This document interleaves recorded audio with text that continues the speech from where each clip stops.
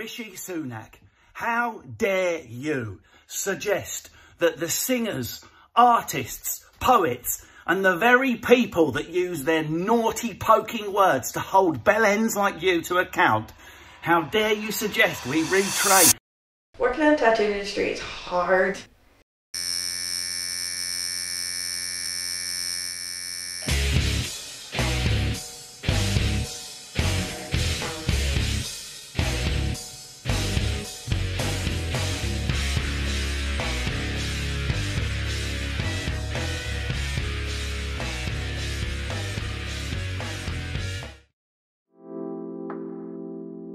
I've been discriminated a lot.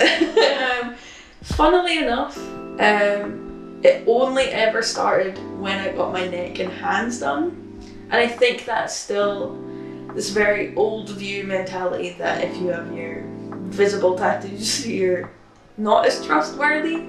Times are changing, our generation are getting tattooed a lot more, but in the workplace there's still a lot of discrimination against that when it comes to, but I've always been of the mindset like I'm never going to work a job where I can't be myself. I'm not going to change myself for a minimum wage retail job. I'm just not doing it. So if you're going to discriminate against me for the way I look and choose to look, then I just wouldn't work there. Old people look at tattoos and think, thug. Like maybe they'll be like, oh, I'm not going to trust that person because of it. I don't know why. I am Celia. I am also known as the Black Rabbit. I tattoo at the studio at Oswald Street, Glasgow. Hi, I'm Becca. I'm a tattoo apprentice at the studio in Glasgow.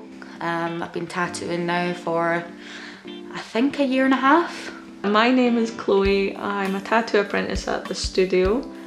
It's in Glasgow, and my Instagram is Zipper Blues Tattoo. I have two favourites. My all-time favourite is on my leg.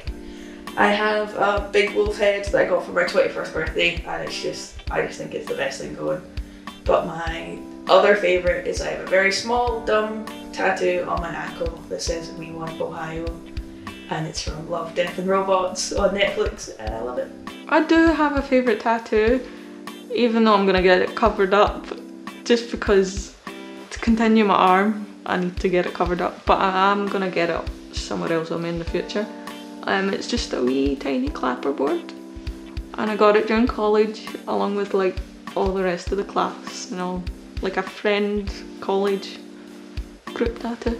What would be my favourite? One I get the most compliments on is probably this guy, the hand in the heart.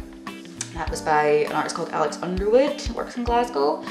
But I think my favourite for myself, I've got my whole belly done. Well, it's kind of in progress.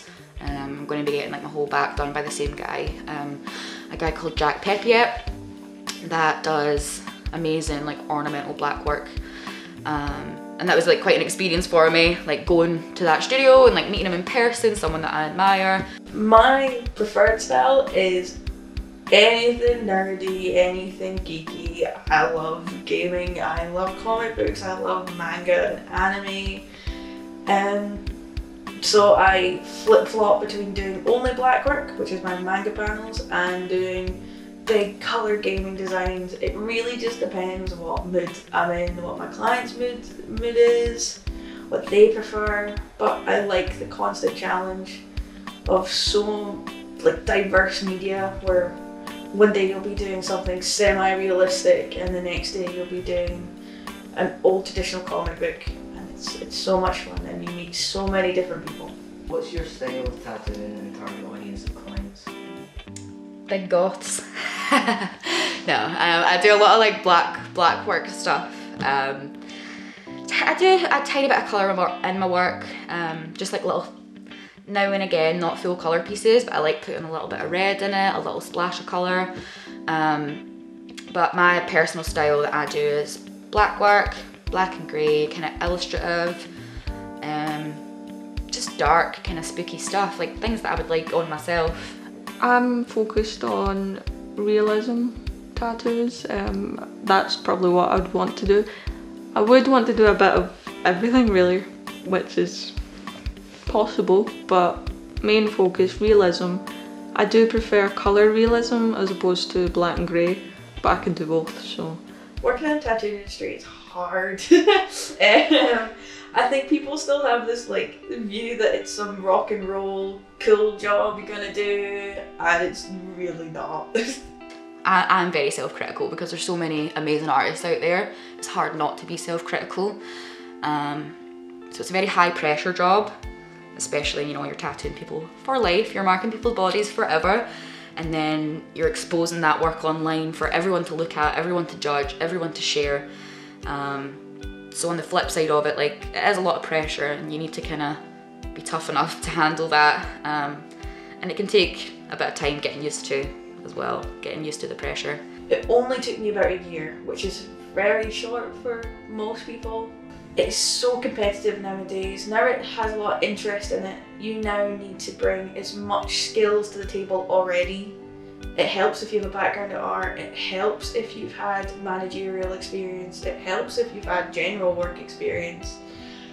The more you know, the better. And as time goes on, it's going to get harder and harder to stand out.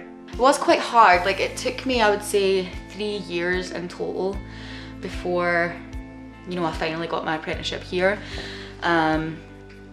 It's a difficult one because there's not very much information on the industry, how to start in it.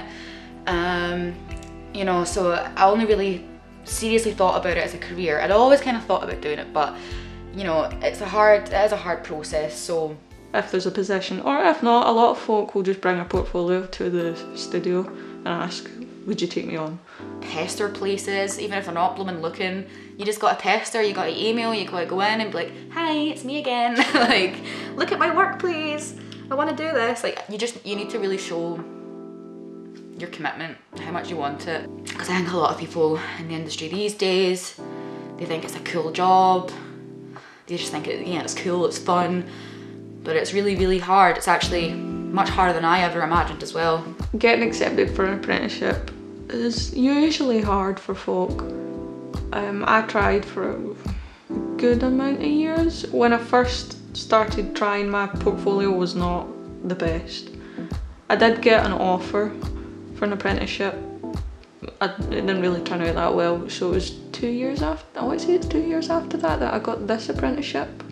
I think there's still a belief that tattooing is done in dark basements and not this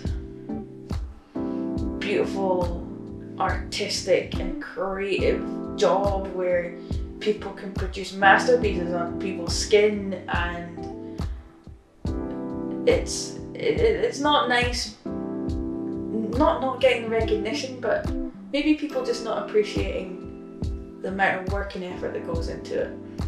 I almost get embarrassed, like, not embarrassed because I'm really proud of my job and I'm proud of where I've got. It's more, I'm dreading the response I'm gonna get, because a lot of people just don't. It's not like you're saying, oh, I'm a doctor, I save lives. It's like, oh, that's so noble, that's so great. You say, I'm a tattoo artist, and they're like, all right. That's all you get is just an, all right, how's that? Like, nobody knows what to say. I think there's still this like stigma of it being like a pure criminal, dodgy, like underground scene, when really it's like a thriving kind of creative community with a lot of self-employed people all over the world now, you know. It's a very valid career. There's so much to know, there's so much that can go wrong, and especially when you're handling blood. I cannot express enough how dangerous it is, and if somebody isn't aware, people can get really, really hurt. Tattoos require so much skill, and if you're not doing it right, you can cause permanent damage, scarring, and you can leave somebody with something that they really, really hate when they should absolutely love it. And the only way to avoid that is proper training in the right environment by people that have also received the same amount of training. It needs to be treated like the professional job it is, and not a hobby, not a trend, an actual job.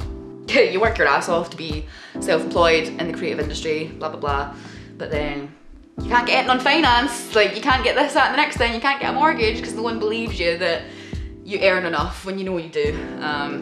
So that's one thing, and that again, that kind of comes back to the, are you respected in this industry? Like, are you respected as an artist? But I think it's the same as anyone that's self-employed. Like, if you don't work for the man, you know, they don't trust you. And it's much harder to get normal things in life, such as things on finance or a mortgage. Stick it to the man.